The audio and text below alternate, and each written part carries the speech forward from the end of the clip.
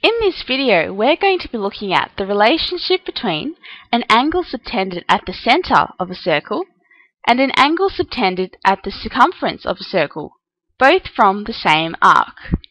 Now, before we get started, just remember that if you're having a bit of trouble or you don't understand something in the video, feel free to pause it and go over the bits you don't understand. So as you can see, here we have a circle. And this blue bit here is called an arc, which is just a portion of the circle's circumference. We have the points B and C, and A, which is the middle of the circle.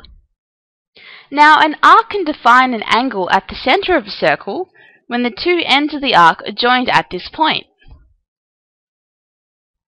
Just like this, and we get an angle. Now, an arc can also define another point at the circumference of a circle when the two ends of the arc are joined up at this point, just like this. Now, the really cool thing about this point is that no matter where you move it, the angle still stays the same, as long as it's somewhere on the circumference. Now, if you increase the size of the arc, the size of the angles also increase. And if you decrease the size of the arc, the size of the angles decrease as well.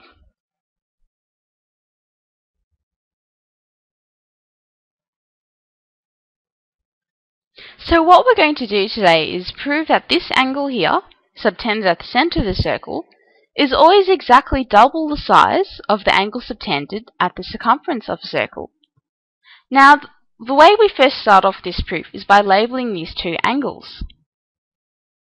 So we'll call this angle at the top here, we'll call it S for small because it's a smaller angle, and then we'll call this angle down here B because it's the bigger angle. Now, the next thing we have to do is actually split this funny looking shape, I guess it's a bit like the Star Trek symbol, into two triangles. And the way we do that is by drawing a straight line through that shape, like this. Now, because we split up this shape into two triangles, we've also got to split up the angle into two sets of angles as well. So we'll get rid of those labels that we did, just for now. We'll come back to having them as S and B, but we will also relabel these angles. So what we'll do is, we'll call this angle at the top left S, S1. We'll call this one S2. Then we'll call this one B1. And then this one will be B2. Now, something that my teacher told me to do when I was first learning about circle proofs is that you just got to look at the shape and see if you can recognize anything at all, even if it's really small, because that will get the process started and then you can go on to find other things about triangles in the shape as well. So we're going to take a look at these two side lengths, this one here and this one here, because they both actually happen to be the same size. And we know this because they both start in the middle here at A, and they both hit the circumference, which firstly means that they're both the same size, and also that they're just radii because they're both half the diameter of the circle. So this makes this triangle here an isosceles triangle because it has two side lengths that are exactly the same. Now, the special thing about an isosceles triangle is that firstly they both have two side lengths that are the same, and that the angles opposite these two side lengths are also the same. So that means we can now call this angle down here S1 as well, because it's opposite a side length which is the same. And now another thing we know about triangles is that all of the angles in a triangle have to add up to 180 degrees. So what we can do is we can actually now call this angle, we'll call it alpha.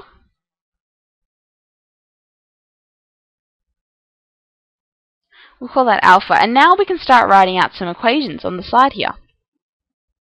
So we've figured out that S1 plus another S1 but we'll just write 2s1. 2s1 plus alpha equals 180 degrees. And remember, that's because all of the angles in a triangle add up to 180 degrees.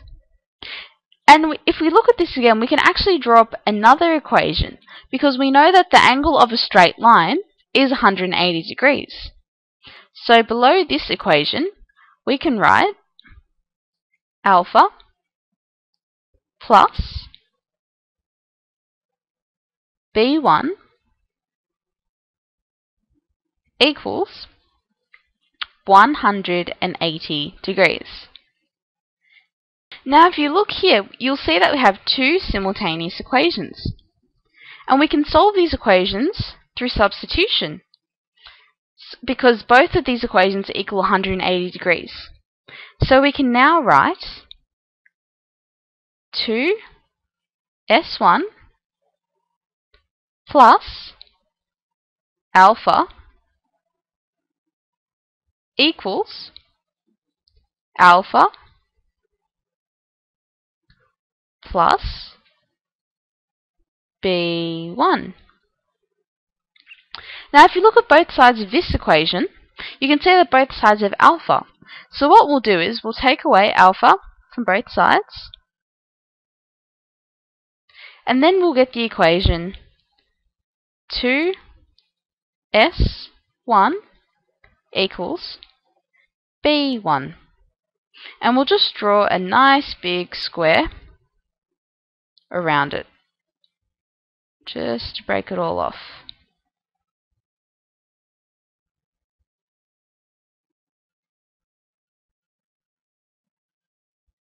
Okay, now if we repeated these steps that we just did here on this triangle, for this triangle, we'd actually get a very similar equation. The equation we would get is 2s2 equals b2. Now what we should do is we should actually label these angles like how we labeled them before. So I'll just draw a big line there, and I'll call this S again. And I'll do the same here. And we'll call this B again. And we'll take a look at B first. So if you can just look at this here, we know that B equals B1 plus B2. And now if you look at the work we did before, you can see that we've already got B1 and B2 in two other places. So we can therefore write that B equals 2s1 plus 2s2. So now we can actually simplify this equation by taking the 2 out the front. So then we would get B equals 2, and then brackets, s1 plus s2. Now if we take a look at S, we know that S equals s1 plus s2. And that's because S is comprised of the little angles s1 and s2. Now if we have a look at this equation here, we can actually substitute S right here. So we would get the equation B equals 2S. And that's true because we know that this angle here, 120 degrees, is double of this angle here, which is 60 degrees. So what we've done is we've successfully proved that an angle subtended at the center of a circle is always exactly double the size of an angle subtended at the circumference of a circle when both angles are subtended by the same arc.